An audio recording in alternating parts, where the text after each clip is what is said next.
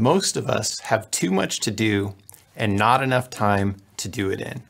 We feel stressed, overworked, and overloaded. And thanks to new technology and media, we have more coming at us than ever before. Until a few decades ago, we were predominantly an industrial economy.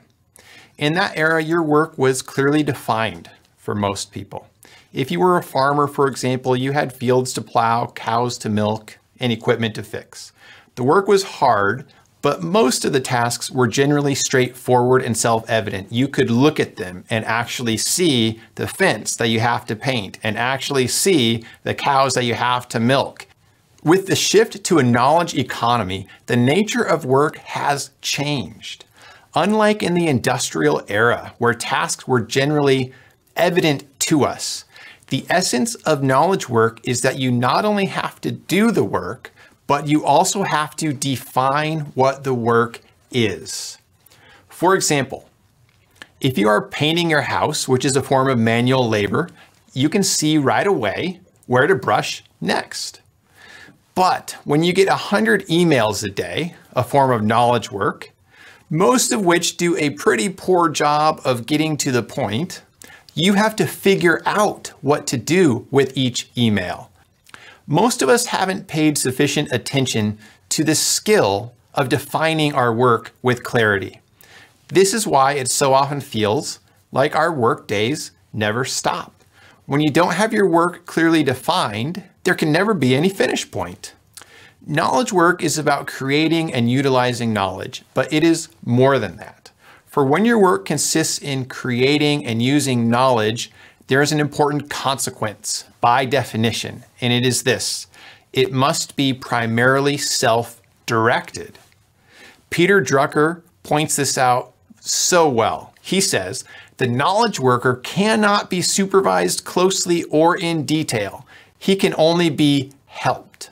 But he or she must direct themselves and must direct themselves towards performance and contribution, that is, effectiveness. This need to direct ourselves is often overlooked. We are not taught how to do it. Perhaps this is because some people think that knowing how to get things done is obvious, that it just comes naturally to people.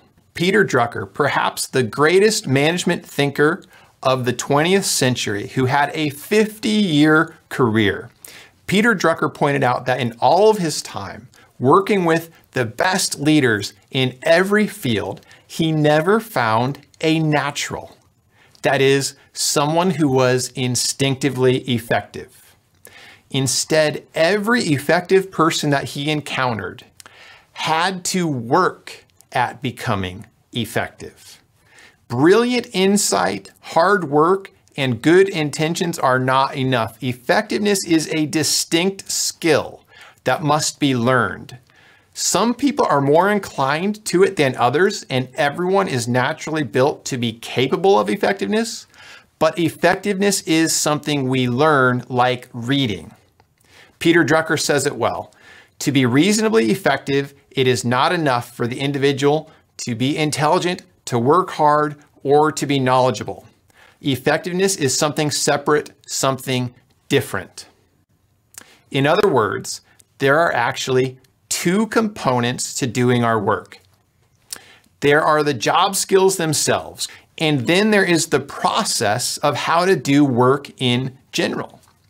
We've done pretty well as a society at teaching how to do the content of our jobs, but we haven't been so great at teaching the overarching process of how to do our work, how to keep track of what we have to do, make decisions about what's best to do next, how to keep from overcommitting ourselves, and how to do this in the midst of 75 emails a day, 12 phone calls, and 18 interruptions.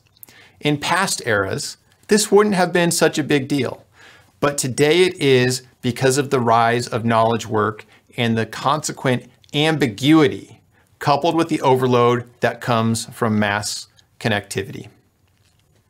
Even though effectiveness is something that must be learned, Peter Drucker found that everyone who did work at becoming effective succeeded.